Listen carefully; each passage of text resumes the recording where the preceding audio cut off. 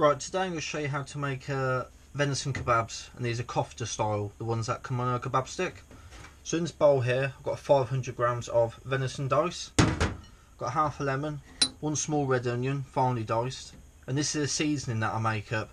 And in that seasoning, there's a tablespoon of smoked paprika, tablespoon of garlic powder, half a tablespoon of onion powder, a little bit of dark soft brown sugar, just so it gets a bit of a caramelised and a bit of sweetness to it, salt and pepper, and a little bit of dried herbs, just to blend it all up.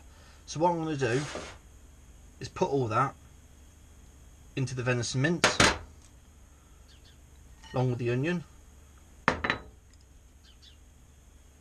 squirt the lemon juice in there as well, just like that, and then to give it a good mix, just combined everything together. And if you are going to cook these on a barbecue, one tip I'll give you for your kebab sticks: soak them in water for half an hour. It will just stop them burning, because anything you put on the barbecue that is wood, obviously over the flame, it is going to char and smoulder. So right, we've give that a mix. So what I'm going to do now is load the sticks up. So what we'll do is get the meat and just work it down. So I'll start with a lump, and a little bit more on. A friend of mine, when he makes a big batch of kebab mix like this, he loads it into his sausage stuffer, puts a stick in the end and loads it on that way. And it does actually work, but I weren't going to get my sausage stuffer out for this small batch. Right, so that's it. Just load it onto your stick, and then once you've made them, I'll put them in the fridge just to chill for half an hour. Let all the seasonings get into the meat, and it will be a lot firmer when you cook it.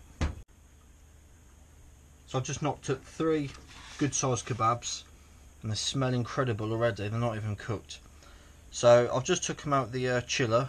I kept them in there for about 20 minutes, and they're firmed up quite nice, so they'll cook quite nicely. So I'm going to get these cooked off, and then we'll try one. Well, here are the kebabs. They're all cooked off now. And what I like to do with them, get half a lemon, give a bit of squeeze over, and I've made up a mint and yoghurt dip. So let's dip it in.